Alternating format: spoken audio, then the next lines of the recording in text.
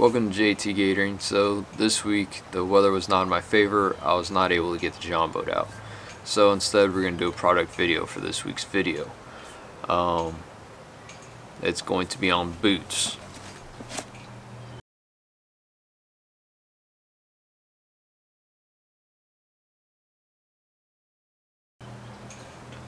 So I first started off with a pair of redhead lace-up boots. I think they're about 10 inches tall, and had them for about 10 years. Still a good boot, still working, took care of them, but I'm getting tired of lacing them up and lacing them down. After using pull-on rubber boots for fishing and game processing, and then using pull-on boots for the firehouse for our gear and for station boots, the whole lacing up thing is, I'm starting to get lazy. So I wanted a pair of pull-on work boots. What they needed to be was, main thing was waterproof, and I had to be able to pull them on. I didn't want just a pair of rubber boots, I wanted a good working leather pair. So after looking around, it seemed like really the only ones would be like a Western style boot. Started looking, and I figured a safety toe wouldn't be a bad thing either. So that was my two big things. I wanted a waterproof boot, and safety toe would be nice. I didn't want a shorter pair, I wanted a little longer, probably from 10 to 12 inches, nothing too short. But after that, I just started looking around, and I tried ordering a few pairs off of, I think it was workboots.com. They're great to deal with, but this is my first time with a Western pair of boots, and it was awful trying to get the size right just off of ordering online. So I went into a store, it was Russell's Western Wear.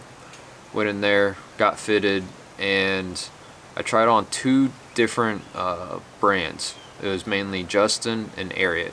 There's a few others, but they're more expensive, and for my first pair of boots I didn't know how long they would last, and I wanted to just give them a try. So the Justines actually fit my foot a little better. I do have a wide foot, and their wide square toe was wider, or seemed wider, than the Ariat, so that's why I went with the Justine boot. So I got a square toe. That was another thing that I needed for the boot, was a square toe. I didn't want a point because I wanted to gain as much width as I could get for the boot. And one thing that I did not know is that for a wide boot, it doesn't go wide for the foot pattern, like from here to here. The wide is actually like more girth on top. It's not the actual width. So a wide boot in this just means a thicker, you get a little bit more wide there. So it's not wide here, it's wide in the throat here. So I didn't need a wide boot in this, but I wanted the square toe here so I get as much width here. So square toe, waterproof, and then the safety toe would be nice. For the safety toe, there's composite, there's steel, and I think there's one other one. The only thing about being in water a lot was the steel. I thought maybe rust or get nasty over time, so I thought the composite would be the better option if I could pick that. So just for a comparison size of other shoes, my last boot was a 10, and my normal running shoe size is a 10.5 wide. The boot was also a 10 wide. In these boots, I'm an 8.5. So they are considerably smaller than how other boots run. So for me, it's about a size and a half to 2 sizes down. So my normal running shoe is 10.5. These are 8.5. So after getting sized, I figured I needed a Justine. They fit my foot a little better.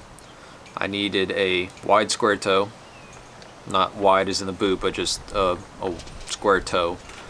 And then they needed to be waterproof, and a safety toe would be nice. So I went on Justin's website and I put in those parameters, and I wanted the most plain Jane boot I could find. Just a simple design, work boot, not too expensive, simple parameters. So this was the boot that I came up with. Actually seems to be a pretty popular boot. And I'll go ahead and read off some of the details of this boot. So this is the Justin original work boot. It's 11 inches tall, waterproof, composite, square toe. WK4625. Key features again: composite safety toe, waterproof. It also has a electrical hazard rating. I don't know if I would benefit from that or not, but it's in there. And then oil and slip resistant sole that is non-marking. And then of course it has a bunch of other sales features from Justin about comfort. Now again, with the composite toe, instead of steel, I was going to be in water a lot. I didn't know if the steel would rust and get nasty over time. And then another thing that I did try on in the store that I did not notice a big difference was weight. There's really no big difference in weight from steel to composite that I felt. And then another positive of the composite toe is that it won't transfer heat and cold as much as a steel toe would. So that may be another thing to consider. Now another thing that's there is like on the back, it's almost like a kick plate, but there's no plate. It's just, it looks like another piece of leather. It stands out a little bit, but that way you can sort of kick them off and you don't have to worry about busting up the back of them as bad. Now another thing that I would look into after purchasing this pair of boots, and I should have looked into it earlier because this was a big problem with my other boots, was the tread pattern. These aren't as deep of a tread pattern as my other boots, but they still collect mud. So as of right now, it's been 1 week. The boots they've been pretty comfortable from the start. I'll bend them every now and then when I go to put them on, and they feel pretty good. And the only thing that I dislike is the yellow.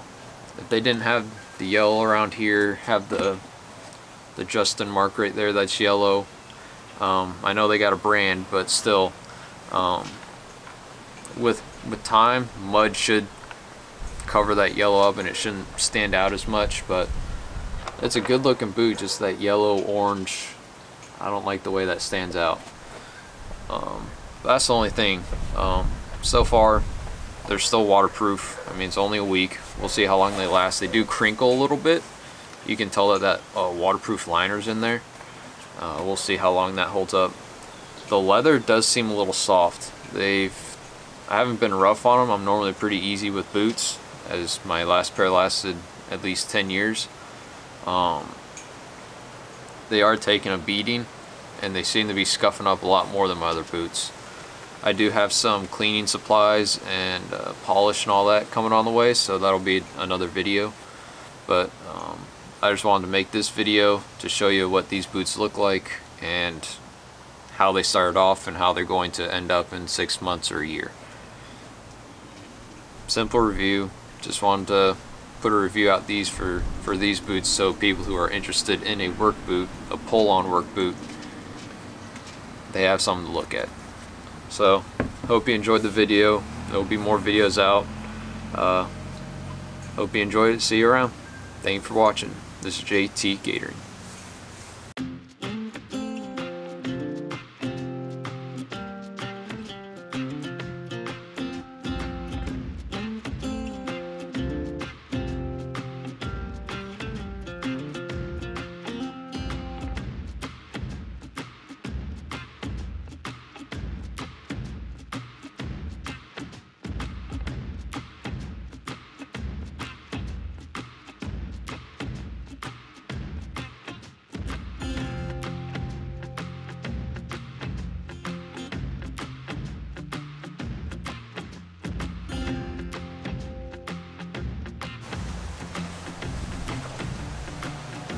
Can't really see down in there, can you? They have a little bit of a, it's a leather rub on the back of your heel, so that way it doesn't wear out as much. It's not right at the bottom of the heel. It's almost like your Achilles tendon. It's a little bit higher up from the heel, but it's a leather patch in there. Straps are in there good. I normally like the holes. I like the holes a lot better for putting them on, but these will work just fine.